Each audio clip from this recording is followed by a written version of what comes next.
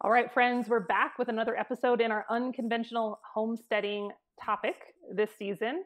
We've covered how to homestead in different phases of life, during different age ranges, and today we're taking a little bit of a different angle and approach.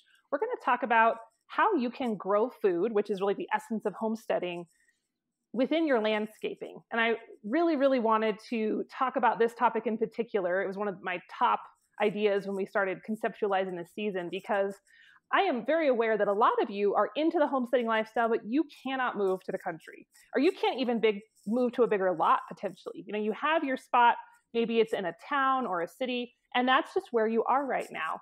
And it's always been my goal to give you guys options no matter where you live. And one way that you can do that, even if you can't grow a conventional vegetable garden, is to weave edible landscaping into your yard. So today I have the ultimate edible landscaping guru, Ed Laivo, with me today. And he has over 40 years of experience in this field. So I can't wait for this conversation. Welcome, Ed. Happy to have you. Thank you. Pleasure to be here. So I guess give us a little bit of a mental picture of what your personal yard and your home is like. I know we had tried to get some pictures up for the folks who are watching on video. We couldn't get the technology to work as usual. It's giving us trouble. So kind of paint that picture for us with words instead.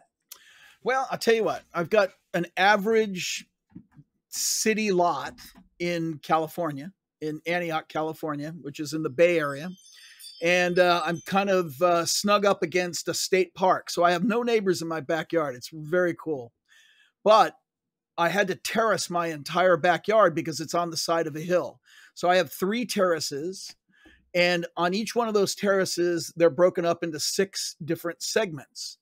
And I have a fruit tree segment at the top. I have garden beds at the top. I have espaliers all along the back fence. I have fruit trees lining the side as what do you call it?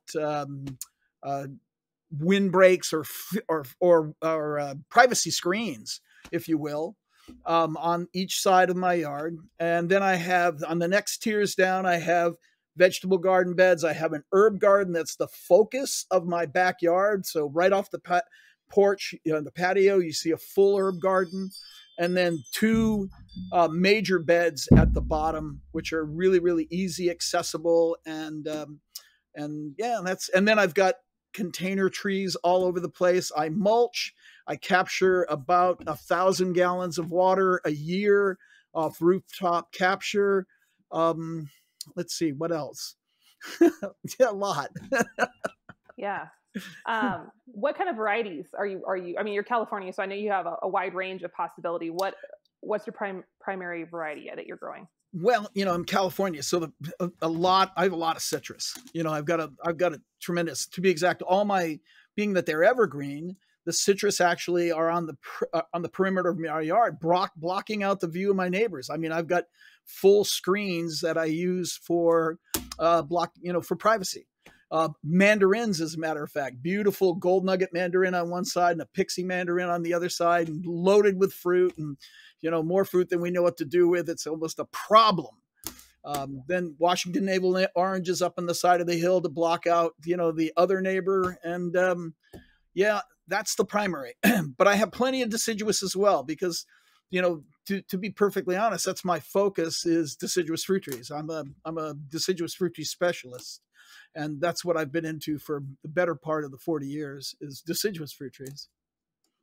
So I have pomegranates and persimmons, and pomegranates, persimmons, figs, blueberries, caneberries. I've got, let's see, what else? I'm trying to think. Oh, jujubes. I have grapes. Kumquats. Yeah. Anyways, I do. I have a lot of different varieties. There's always something ripe here to eat. What is pawpaws? Your time? I have pawpaws. Pawpaws. Okay. Is that a Southern? I've never even seen one. I would not recognize one if it hit me in the face. Is that a Southern thing, or is that all Eastern and Midwestern? And it's one of the few fruits that's actually a native. We don't have many fruit varieties that are actually native. and pawpaws are. Ah. And they're in the What else would be native to the U.S.? not much. Blueberries. Blueberries Yeah, and pawpaws. cranberries. Yeah, yeah. Everything else is introduced. People would be really surprised to know that plums are not native to the United States. They're Okay, so introduced species. I'm on a history rabbit trail. Sorry, this is my brain works. I like this stuff. When did we start seeing like the majority of the fruit coming over? I mean, I'm sure it depends. Was that like with Spanish explorers? Was that with the like Pilgrims? Like when did that start being introduced? Well, I don't think much came over with the Pilgrims, to be, to tell you the truth. I don't know what they brought, so I've never ever explored that. I'd say most of it probably came in with the missions. The original missions brought in many of the pomegranates and the figs and the grapes originally that came into the country, probably came in with the missions. Then, of course, as the settlers started to come in from Europe in the 16 and 1700s, a lot of varieties came in during that time. But a lot of varieties came in the 1800s because everybody was searching for what did well in the United States, because we had all these people settling and, all these different nationalities coming in from everywhere. Everybody wanted their favorite variety of fruit.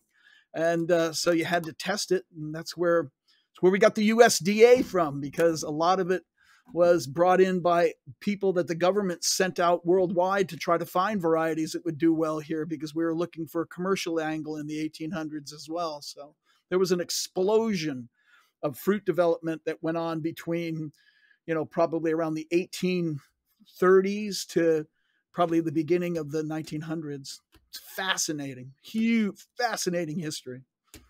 That's far more recent than I would have thought. I mean, it sounded like Industrial Revolution as everything else was popping. That was really starting to be focused on. I thought it was way earlier than that. Well, like let's say people like Jefferson, he brought back lots of different varieties of fruit when he traveled into Europe. Figs, especially, there was a number of different varieties of figs that Jefferson brought back. So in the 1700s, the settlers on the East Coast, which were primarily, of course, European settlers, really did bring in a lot of their, personal varieties. But the explosion didn't happen, I think, until in the early 1800s.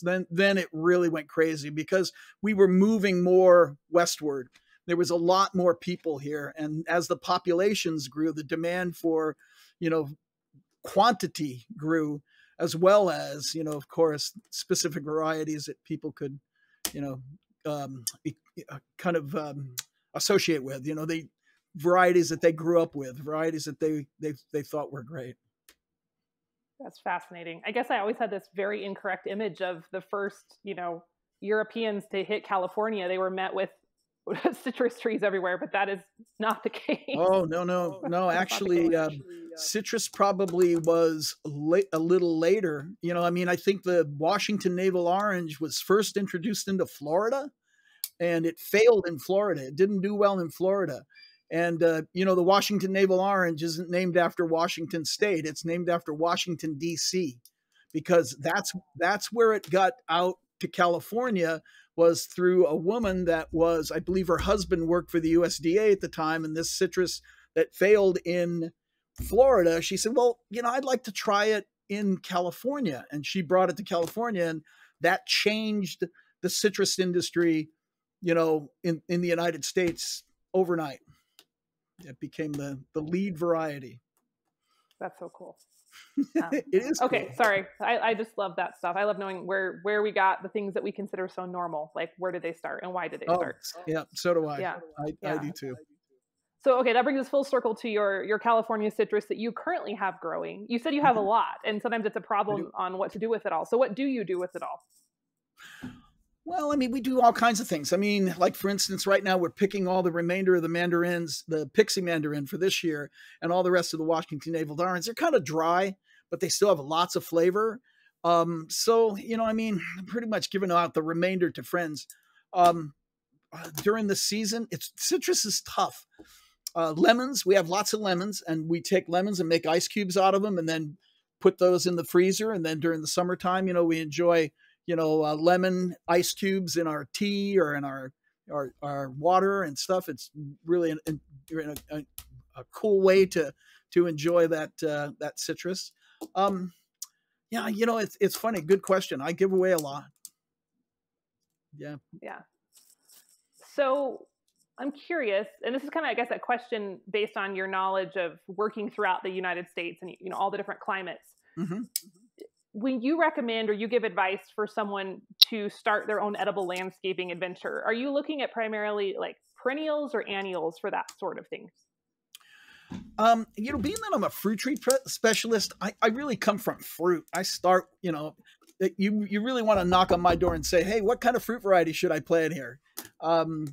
Perennial wise, I'm into beneficial insects. I'm into definitely, companion planting of plants to attract beneficial insects to the garden. And so that's a real important thing as well. So, but that's almost comes after you decide what you want to plant and then choose the varieties of plants that you're going to bring in that attract your beneficials. So I think in that order, moreover. Okay. Yeah. Yeah. Okay. I'm just kind of thinking of the type of questions. But I should say this. I should also say I'm really into blending. I'm really into blending. Like when you say annuals, you mean like vegetables. Yeah. I'm into blending vegetable. I mean, I've got my landscape is really a blended kind of thing. I don't know if you've ever heard of a woman named Rosalind Creasy. She actually coined the phrase edible landscape. So edible landscape was not a phrase until Rosalind Creasy wrote the book on edible landscaping. Rosalind Creasy is a dear friend of mine. And I thought that I really had it down for edible landscaping in 1978, let's say. And then a friend of mine in 1979 gave me for my birthday, I think 79 or 80, gave me for my birthday Roz's book. Oh my gosh, I went, I'm a nobody. And I would recommend that, people who are into edible landscaping, really combining edibles with, wonderful annuals and perennials, really research Rosalind Creasy. She's a wonderful resource, and she's got some absolutely just wonderful books. They're top. Awesome. And are they, is you said the one's called Edible Landscaping, like that's the title? Sure. Okay. Cool. Want me to get it? I have it right here in my library. I mean, we'll post it in the show notes. I'm sure if we can easily grab a link and post it for folks. Right. But all right. So you said you like to blend. Yeah. Do you have specific reasons for blending other than just you like the variety of food that you get, or is there something else? No, I like to, because in edible landscaping, when you're dealing with a residence like this, it kind of gets, it's kind of boring just to try to lay it out farm style. It just doesn't really look, it just doesn't jive, so it's really nice to appreciate and embrace the colors and the textures of these different things, and then blend them in with, your annual flowers or even perennial flowers. And then, try to make it, a real expression. I mean, it's always a challenge too. In the edible landscape, you get to change it every year, where so many landscapes, people plant a shrub and they plant another shrub and they plant another shrub and boom, that's it. And then they walk away. But in the edible landscape, you get to take and plug in new things and do new things every year, try new combinations. And that's a lot of fun. That really is, to me, that's what made edible landscaping so attractive. It's what I embraced, was the fact that, I'm a pretty high strung dude, and I really want, to experiment a lot. So the average plug in the shrub and walk away just doesn't work for me. It never has. I want to try different. For years, I did different, the seed catalog time. Oh yeah. So now with the seed catalog, right? It's a thing. Yep. It's like, get out of my way. I'm ordering seeds right now. Correct. Right. Yeah. I mean, every year, and a new catalog, new company, and new varieties, and, new disappointments. Yes. Never grow that again. Yep. Got to try it once. So at least it's once. just so much fun. I mean, that's really, for me, that's what it's all about. It's really about the fun, the pleasure, the rewards. So I was reading something the other day. I don't remember what it was, but it was an interesting thought, and I wanted to ask you about it. They had said they felt there was some sort of cultural stigma around using edibles in landscaping. Kind of like, it always has been. It's why terrible. is that? Like, why is that? It's so weird. There are cities that have ordinances that say you can't plant a garden in the front yard. And if a neighbor wants to complain about whatever your garden design is by saying you got too much edible in there, you know, they can actually have you tear it out. It's terrible. In the state of California, there was actually an ordinance in Sacramento, in the capital of California, that actually addressed that. And then there was a court case that actually addressed that. And the court said, you don't have any right to do that at all, period. You know, so I think that there is a stigma. It continues. But I think that one of the things that you have to appreciate, you know, when you talk about that, is you have to say, you can't just plug in, you know, a garden in your front yard and expect your neighbors to appreciate you for that. So you have to have a certain amount of appreciation for the fact that, you know, they're right. You know, that's what edible landscaping is all about. If you plug it in and make it a part of, like right outside my window here, I have a beautiful persimmon, the Fuyu persimmon tree. Okay. I don't think any of my neighbors have any problems other than try to keep their hands off it when it's full of fruit. And it sits right outside my office here. And you don't know how often I sit here and I watch somebody walk up, stare at it, and walk right up to it with me sitting here in the office and pull a fruit off of it. Yeah. Irresistible. So, yeah. I think it's how you approach edible landscaping in your yard. So if you're in a residential, if you've got plenty of land and stuff, then you do it traditionally. But you don't have to, but you can do it traditionally. But when you've got a residential neighborhood or yard, you really have to take into account, you know, what enhances and sustains the value of everybody else's investments as well. So I think you really have to, there's a compromise. And if I spend time out here to try to take and make it look beautiful and functional at the same time, and somebody wants to argue that, I'm prepared to argue that. If I just willy-nilly go out there and don't pay any attention to what my neighbor's considerations would be, then I probably am setting myself up for, you know, somebody to complain. Sure, absolutely. So you got to be a good advocate for the idea and the lifestyle if you're going to be doing this in a urban or a suburban setting. Correct. I think people appreciate that. You know, like even the ones who may not have tolerance, if they see that you're taking the time and doing something that maybe they're not into, but they can't deny the fact that, you know, it isn't obtrusive. You know, it actually is attractive.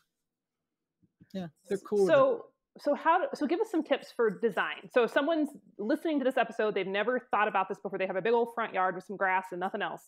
Yeah. How would you give them that inspiration to start doing this in an attractive way that would make the neighbors happy? Well, the easiest way to start out, if you're going to do a front yard garden, the easiest way to start out is taking the old simple perennial, you know, approach and doing islands. You know, just doing, you know, divide yourself out islands in your yard, and then make those planter areas. Okay, and then, you know, work with combinations of vegetables. Like, you know, remember, you know, cucumbers and zucchinis and things like that.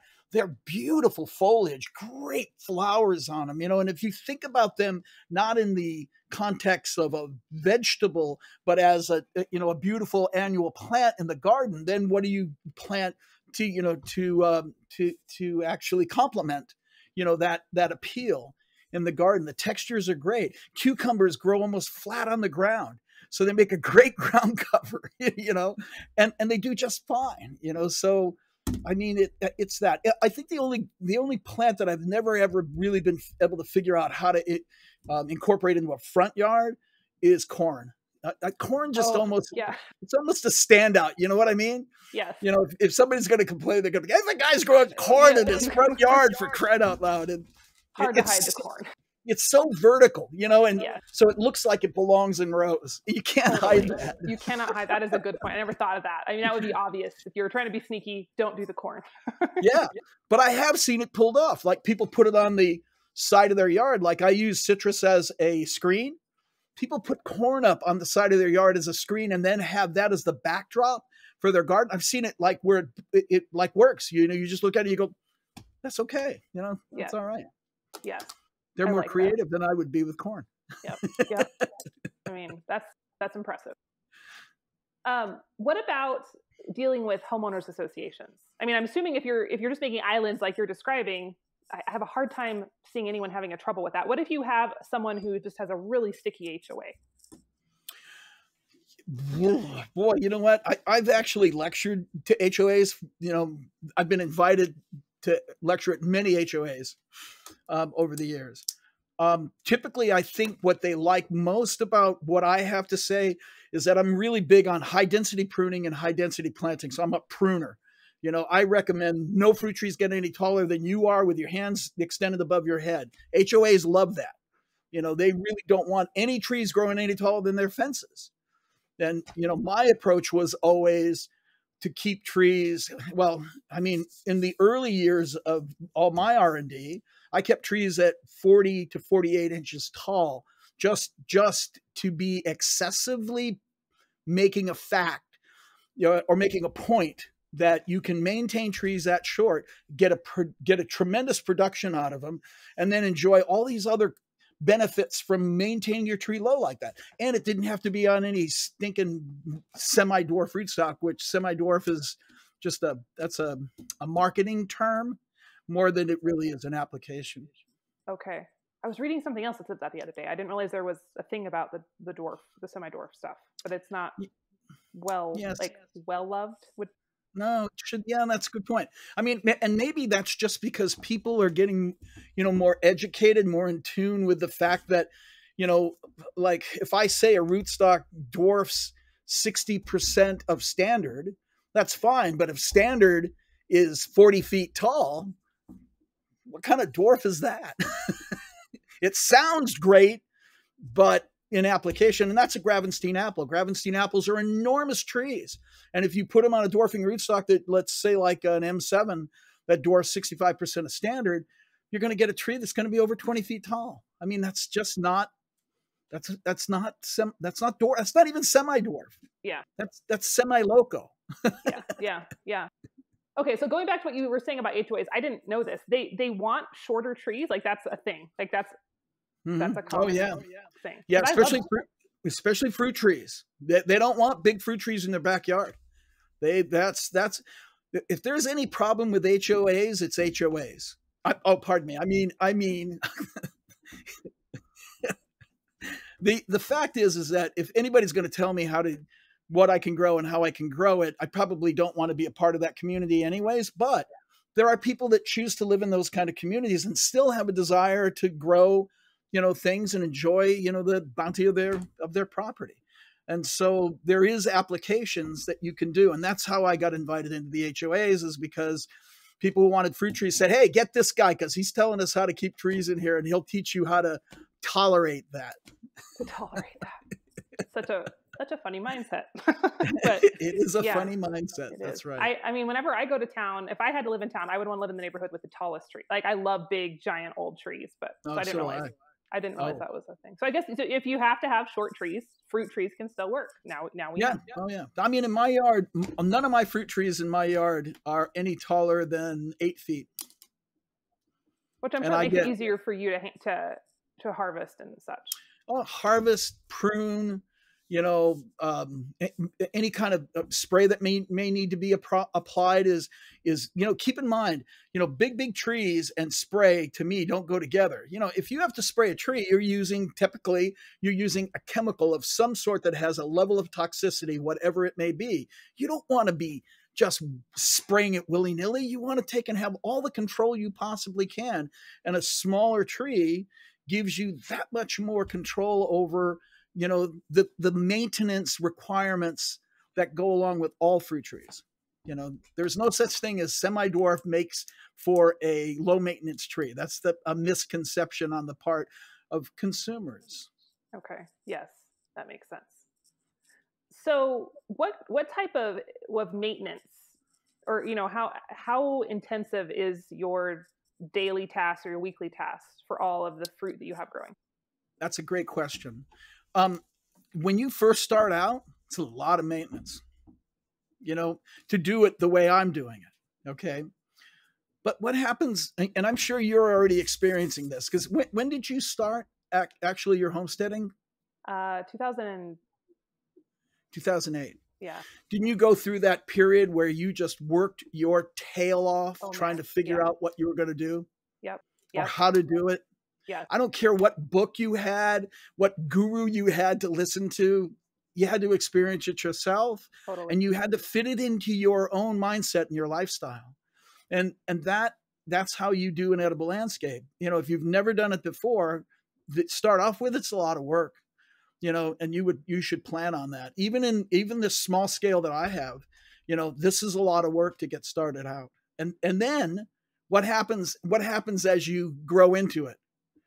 It feels easier. Yeah. Routines, you get routines, and some parts of it become, what you love to do and you look forward to every year.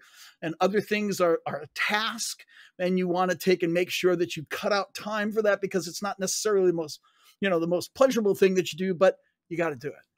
So I've got that. So now I can say, I don't put a lot of time into this at all. To be exact, that was my goal overall. My goal overall is to not be married to my landscape. My goal overall is to enjoy my landscape, and benefit from, have it reward me.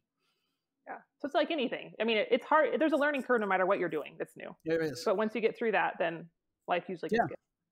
Yeah. I mean, one of the things, I have a bad back. I'm not a bad back, but I have a backache right now.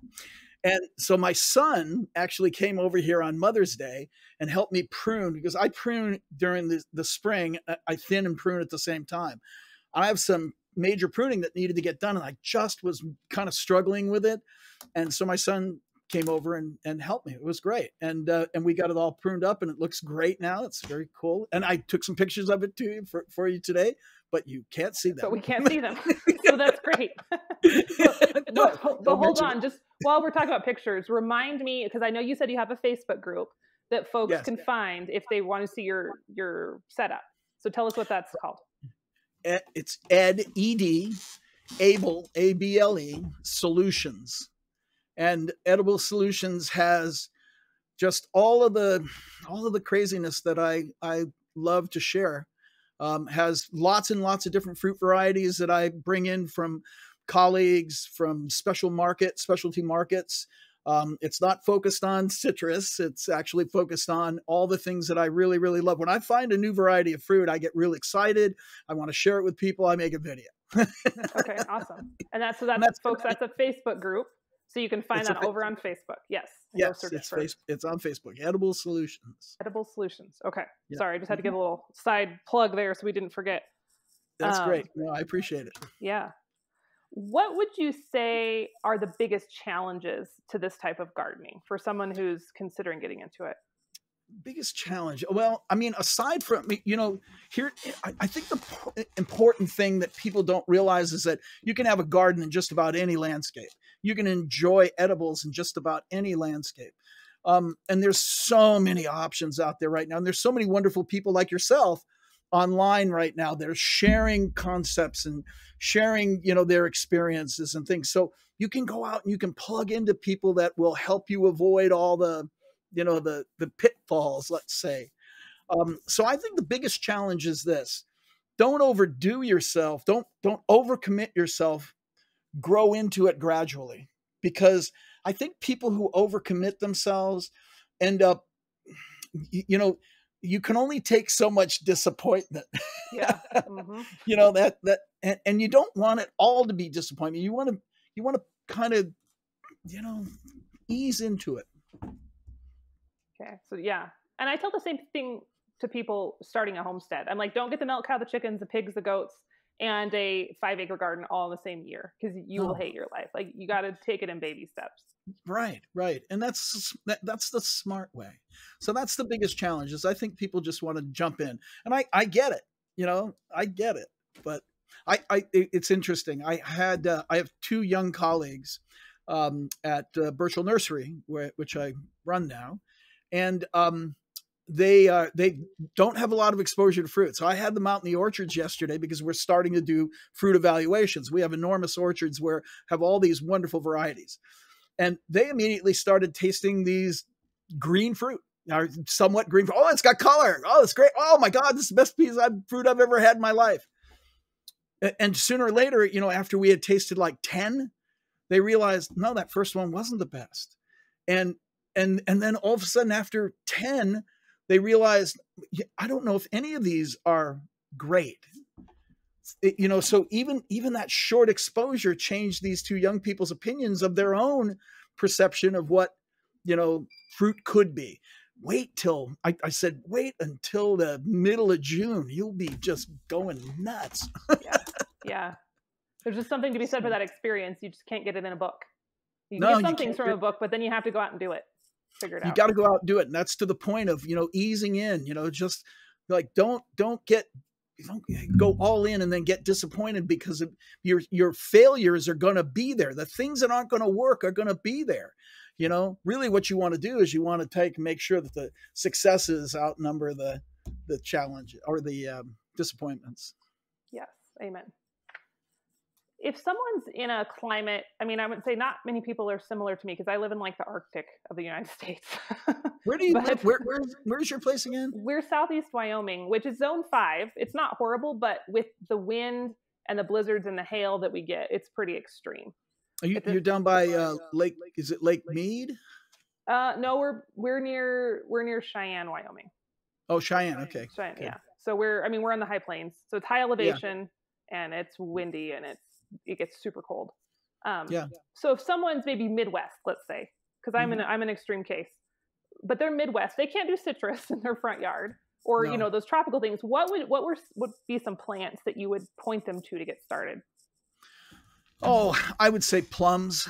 Plums are really easy. There's a lot of the American plum varieties. Some of the American plum varieties, in my opinion, are some of the best plums you can buy. Superior, Toka, the bubblegum plum. Those two varieties alone to me are two of my favorites. Even above and beyond all of the standard European plums and Japanese plums, Toka and Superior are standouts. And then, plums probably to start out with, then definitely, getting into your caneberries because your caneberries all do well there. I'm sure you have caneberries now, right? Yep, I do. Yeah. So you want to do those. And then, some of the more hardy blueberries are that's a great variety. Now you've got all these esoteric varieties of berries that are in there that, are you zone 4? We're 5. So I can do currants, like service berries, elderberries. There you go. I can do those guys. Yeah. Yeah, that's great. Yeah, and those go into zone 4 too. So those are kind of the extreme cold hardy on the other side. The zone 5 going the other direction, that opens you up to more of the Japanese plums and the European plums. Do you have any European plums at all? I don't. We have one variety of plum in our windbreak. It's called native plum. And they're not really, they're just like little, they're not much. Cherry plums. Yeah. It's not really for food. It's more just windbreak because that's our house. Yeah, got it. Or it feeds the birds. The birds are. Yeah, absolutely. You want the birds around. Yeah, for sure. Funny thing about birds is that people want to chase them off, and in our landscape, what I've learned is birds eat the insects more than they do the my fruit. So I'm not really concerned anymore. Absolutely. Yeah, it all works together. We need all of the pieces. Yeah. I have tolerance. Yes. Now gophers a whole different thing. Gopher. Jeez. Oh man. Gophers. Have you ever read Michael Pollan's book, Second Nature, or it's his gardening book? I think it's called Second Nature. Have you read that? Where he talks about the gopher, he's waxing poetic about how we're in one with nature and we're going with, it's like all symbiotic. And then he's like the gopher and he wages scorched earth on the gopher. You have to. There's no other approach. Gophers are Yeah, gophers are terrible. Or you spend a lot of money up front to make sure that your beds are all gopher proof. Everything you put in the ground is gopher proof. I mean, that's the other way. I did not do that. I didn't have a gopher in my yard when I came here. Now I think every gopher in the 3 counties comes over here to visit my place. Because it's a nice yard. So it's I just a great know, place they to love be. it. It's great. I watch my garlic just go. Oh, oh. Yeah, Makes me mad. it's Yeah. bad. It's Yeah. not good. Not good. Okay, so if someone's not tropical, like citrus land, they still have options. So for some. Oh, they have lots of options. Yeah, you bet. I mean, there's some colder hardy peaches, that you can get into, and they definitely some of the hardier apples. There's some good hardy apple varieties as well that you can get into. A lot of that, the apple varieties that are coming out of the University of Minnesota, where the Honeycrisp came from. There's other varieties that they're introducing, regularly, and I get all my friends from colder climates call me up and say, "Oh my gosh, you can't believe this variety! You got to try it." Well, we bring it into California and it aborts all of its fruit as soon as we get the first heat spike. They don't like low humidity. They want high humidity and they'll take the hotter temperatures, but not in California. Not in California. I think it'll be the episode right before this one publishes, but I interviewed a gentleman who just wrote a book called Cold Hardy Apples. So it was a great conversation. His name's Bob. I don't remember his last name. But anyway, he opened my eyes and I realized there was a lot more possibility. I had just written it all off. I was like, I can't do any fruit. And it was really enlightening. So it was a great chat. Is your challenge mostly wind? It's the wind. Yeah. Yeah, that's it. So what have you done for windbreaks? So we have I've been trying to plant. So I got some new little baby apple trees that are super hardy this year. And I've been trying to plant them in areas of the yard that are more protected. Cool. There's times when when we can get like little fabric windbreaks or pallets and you can put those on the side. Have you tried an Elaeagnus windbreak? I have not. What is that? Elaeagnus is a shrub. I don't know if it's kosher to even say Elaeagnus anymore, but in the real cold climates, they used it as a snow break for years. And even, when it's, when it's foliated, it makes an excellent diffusion for wind. Okay. And it's I'll have tough. to look into that. Yeah. I think it's Elaeagnus angustifolia. Okay. We have our conservation district we have windbreaks along the north and west sides of our property, which is really common for properties out here. So we have like native plums, lilacs, and some pines out there. And then we have our yard, which is even more sheltered. So I'm just trying to build layers of shelter and then put the fruit trees kind of in the middle. That's the way to do it. That's the way to do it. Absolutely. Yeah. Just diffusing the wind actually helps a whole bunch. Yeah. It doesn't have to be a wind break if you're actually just pushing the wind into different directions, or just breaking the wind up. That really makes a big difference. I can see that. It just gets violent. And the other problem we have is we will get, like right now it's 75 degrees outside. It's beautiful. It's sunny. And things start to leaf out and wake up. Yes. And then we get a nasty cold snap, like the following week, and it freezes everything off. And so we've had winters where there's old trees, like 100-year-old trees that can't, they get all happy and then it freezes them and they're done. So Did you have that? rough. Did you have that this year? We didn't have it this year. Not this year or last year, but we've had it in years past. Idaho had it this year. Idaho and Utah had it this year. It's devastating. Everything leafed out. Poof, got hit by the cold, and I mean, there's going to be a lot of unhappy peach growers up on the shelf there in Colorado because they all got hit with it too. It's I'm brutal. surprised it didn't hit you. You're in Lower Wyoming. That's right there. Yeah, I am too. It's funny, the trees. The trees that have been around for a while, because like right now I have probably some people would call them trash trees, but to me they're great because they grow. The locusts, like our honey locust, they don't have leaves yet. Everything else is like, oh, we're coming. And the honey locust was like, no, we're waiting till June 1st. And I'm like, that's why you survived, honey locust. That's a more intelligent plant. I like Way more intelligent. So I've given up on the others. I'm like, we're just going to go with the trashy stuff that grows. So no, that's fine. Yeah, that's fine. I like what works. I always used to say that,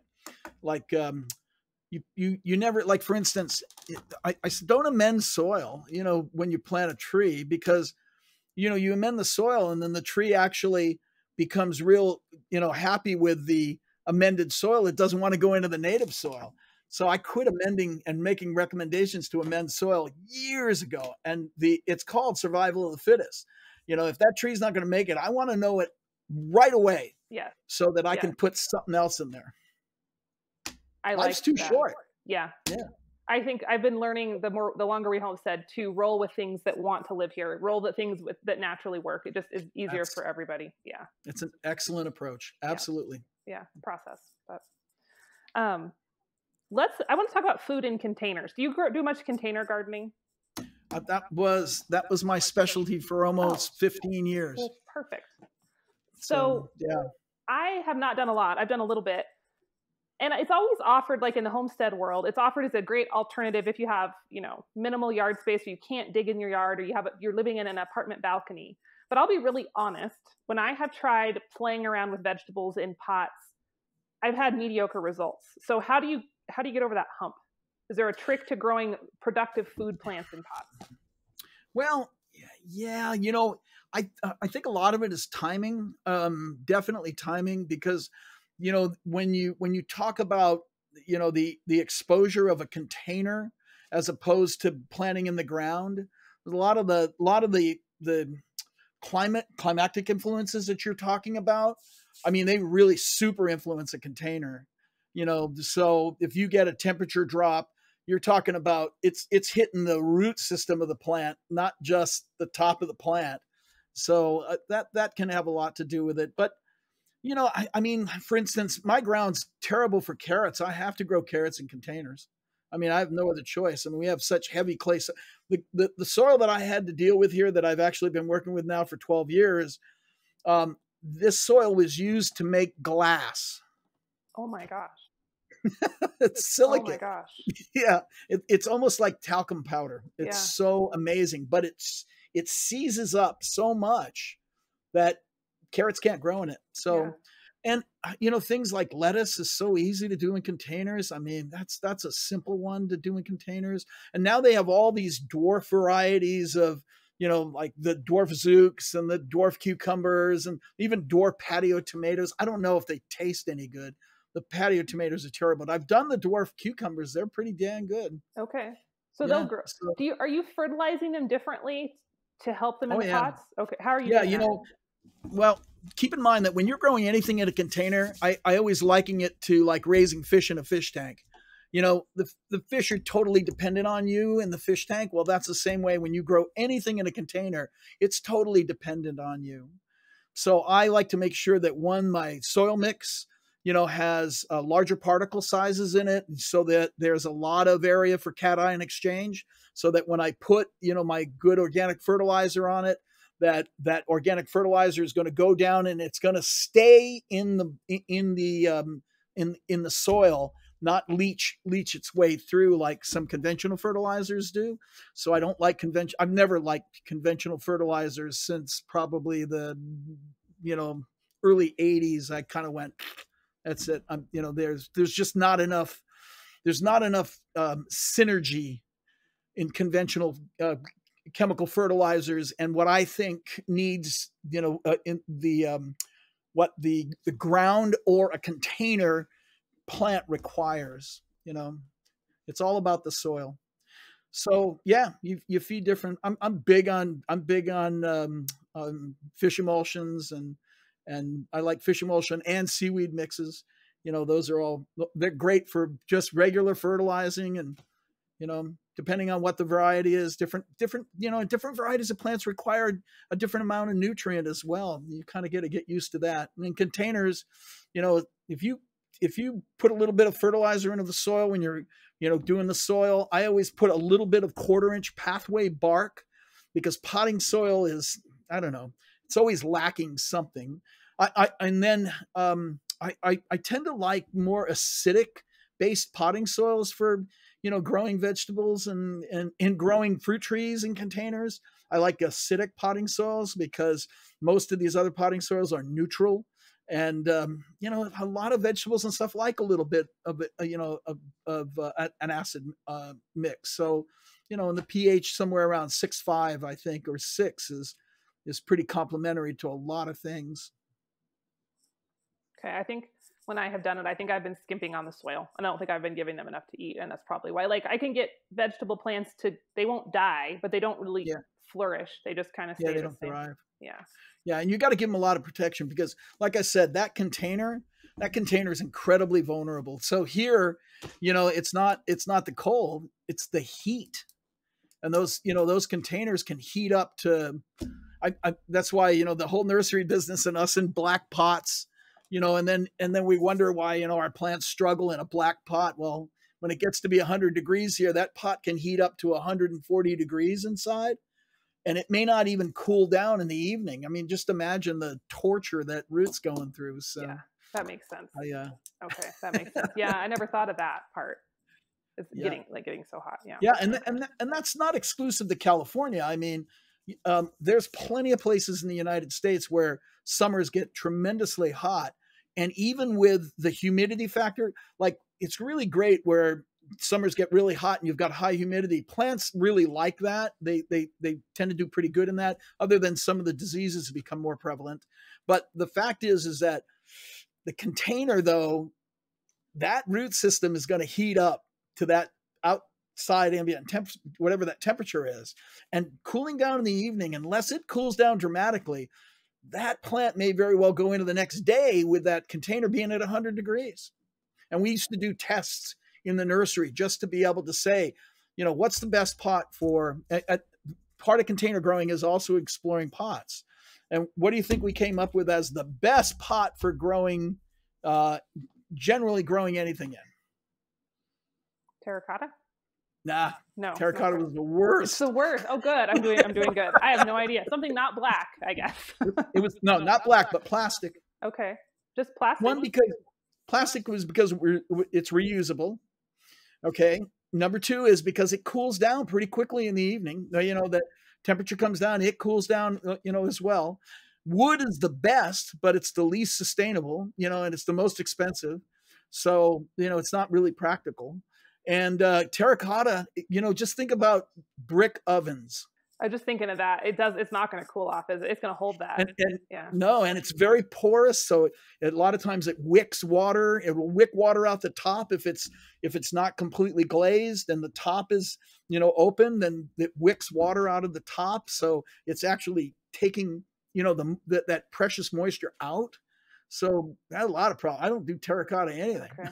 But it's prettier than plastic. It is beautiful. And that's the reason why it sells, But, if you're going to have to use terracotta, you want to make sure that the pot is protected from the afternoon sun. Yeah. Okay. You really want the pot to start cooling down before, the hot blazing afternoon sun starts hitting it. Because if it's 140 degrees at 6 o'clock at night, 7 o'clock at night, is it going to cool down 60 degrees overnight? Probably not. Then you'll have a pretty pot and a dead plant, which isn't. Well, or you have a pretty pot and a struggling plant. It really never does, because that's to your point where, you get that plant that's not quite doing it. Why isn't it doing it? It's not always just food. It may very well be just the fact that pot's overexposed to whatever the elements may be. Sure. Yeah. No, that totally makes sense. So speaking of pots, talk to me. I think we've talked about this before on a live a long time ago. Citrus in pots. For people like me there's no way on God's green earth I can grow citrus outside ever. Right. What are my options? And I think you've told me this before, and I have to confess, I killed the lemon tree that you guys sent me. Shame on you. I know, it was very sad. And I actually was being very careful, but I was putting it in and out of the house, and I was following all the rules, and then a hailstorm came through one day. It was just like, are you kidding me? Are you kidding me? And I was running around getting everything else covered, and then I was like, the lemon tree, and it was not good. It's not good. So, well, look at my cousin. We sent my cousin a lemon tree about 10 years ago in Connecticut, and he's still got it. Awesome. And ironically, he never took it out of the pot he's got it in. So he's keeping it alive in the pot that he got it 10 years ago in. Okay. I don't recommend that. Yeah. But he's has a certain horticultural sense to him. So that plant is almost, might as well be hydroponically grown right now. It's totally dependent on him to provide food regularly. Yeah. And he knows how to do that. He's a hydroponic dude. Oh, okay. So he's got that down. But I can tell you, citrus loves containers. If there's any one plant that actually is ideal for container growing, it is citrus and blueberries, both. Those are two of the best plants for container growing. Okay. Absolutely. And both of them actually require similar types of environments. Citrus likes an acid potting mix. It likes an acid soil. So it'll tolerate a 6. It'll tolerate even down into the 5s, say down to about 5.8. Citrus will do fine. Blueberries love 5.8. They want 5.8 down to 5.5 for blueberries. So if you've got soil that isn't complementary to growing blueberries and you're having trouble, man, blueberries in a pot are a cinch. And that in California, that's all I recommend. I don't recommend you even try blueberries in ground. Grow them in containers. They're Sweet. beautiful. So if I did that here, would I just bring them inside? No, like in the winter, or what would I do with them? Yeah, you got to protect that container during the winter. That's your big, what do you want to call it? Your exposure is in the container during the wintertime, because that root will freeze solid. So you just got to you can bring them into a garage. Okay. Yeah. Okay. Yeah. You don't do blue. How's your ground? Can you dig a hole there? Yeah, we have some clay. We're definitely more on the clay end of things, but our soil under the native prairie grass is pretty decent. Like it's nice soil. It can be really good. Very cool. I don't know if we're quite acidic enough for blueberries naturally, but that's the next question. Yeah. That was the next question. Yeah. And that's the problem in California is that, our water's pH here runs 8, 9, so people will go, I did everything. And, and man, it just never seems to do anything. And said, you have to check your pH of your water. And they go, oh yeah, it's 8.5. So every time you water, that's countering, the requirement for that plant's environment. But when you do it in containers, you can create the perfect potting mix. So you mix your peat in there, you mix some core. That COIR core is excellent stuff, man. I love it. Okay. And you mix and chunk core. You want chunk. You don't want shredded. You get chunk core. Mix that in, and then you have your acid potting mix, and then you feed it. I feed my blueberries fresh organic acid food about 4 times a year. Okay. I just give it a little bit. Maybe a half a cup, something like that. But I've got blueberries that are actually in 21-inch containers. They're big containers. Okay. Yeah, full size blueberry plants. And they're like good yield. Like you're getting lots. Oh yeah, great yield. Yeah. Okay, I'm doing this. I am totally doing this. I'm taking great notes. Yields. And all I'd recommend for your area is that you probably stick to the northerns. Stick to the northern high bush. Okay. Don't do the southerns. But there's lots of great northerns, man. As far as flavor is concerned, northern high bush, there's some tremendously flavored northern high bush. You can't go wrong. Okay. So I could leave them outside, and then maybe I could put them in my greenhouse during the fall when the weather starts to get a little iffy, and then maybe bring them in the house or the garage when it gets super cold. Because the greenhouse still gets pretty cold right now. We're not heated. Yeah. So. Yeah, well, some people's garages, depending on where you live too, can get pretty dang cold too. We have a semi-heated shop. I think it doesn't freeze in there. It doesn't get hot, but it doesn't perfect. freeze. That's great. Yeah, if it gets down, let's say it gets down into the high 20s, you're fine. Okay. High to mid 20s, you're fine. Blueberries can tolerate that. Okay. Even the southerns can tolerate that. But it's when you get down into the the teens and below, that root system freezes. And once that root system freezes, that's it. All bets are off. You're gonna, the odds are you're gonna lose that plant. Yeah. No, that makes sense. And we had like 30 below wind chill at one point this winter. So blueberries not friendly to the blueberries. They don't like that. Yeah, caneberries do well. You can do caneberries in containers too. They do tremendous. They're great. But citrus is probably, I think if you think about, in Europe, and all the citrus that came into Europe during the 1700s, and the beautiful greenhouses that they built for them, and they put them outside during the summertime.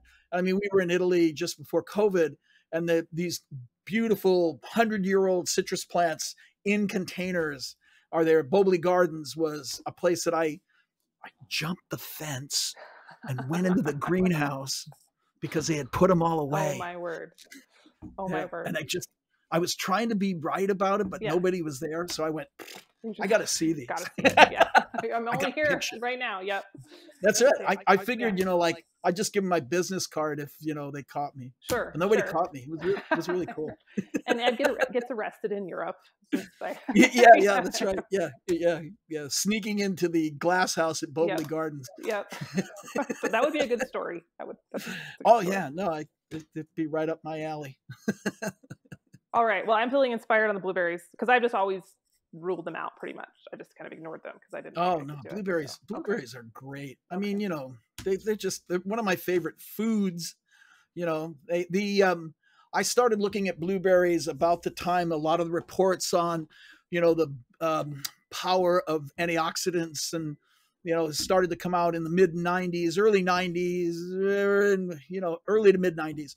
There were some studies that came out of Europe, then there was one that came out of the United States, and all of them said, blueberries. Yeah. That's it. That's the superfood. And then all these superfoods. The other one that came out of it was pomegranate. So I spent a lot of time researching pomegranates and looking at all the different varieties that come out of Turkmenistan and out of Iran, and spent a lot of time with pomegranates. Pomegranates are that's another one of my favorite fruits. Yep, that's a good one. Excellent stuff. Yeah. Really good for you.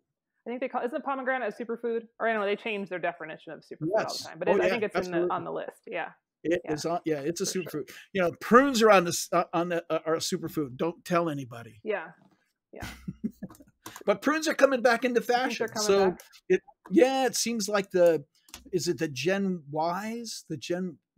Is it Gen Ys or Gen Z? I can't keep track of the YZX. I don't know. Yeah. After millennials, I'm like, I don't know. They feel all the same. Yeah. Well, even the millennials now are getting the handshake for their gardening. They seem to be moving towards gardening. They are. Yes. Yeah. And the Gen Ys and stuff, they don't have a lot of the stigma that we used that word earlier. Yeah. Stigmas are attached to food like we did, prunes are for old people. Yes. Well, I'm old people. I eat prunes, but I've eaten prunes all my life. So, I almost don't like the name prune anymore. I want to call them something like European plum. We need to rebrand them. They just need a rebranding. Then they'd be fine. There's a germplasm repository here at UC Davis, and it's called the Wolfskill Germplasm Repository. And if you're a history nut, that is tremendous. There's a tremendous amount of history around that whole place.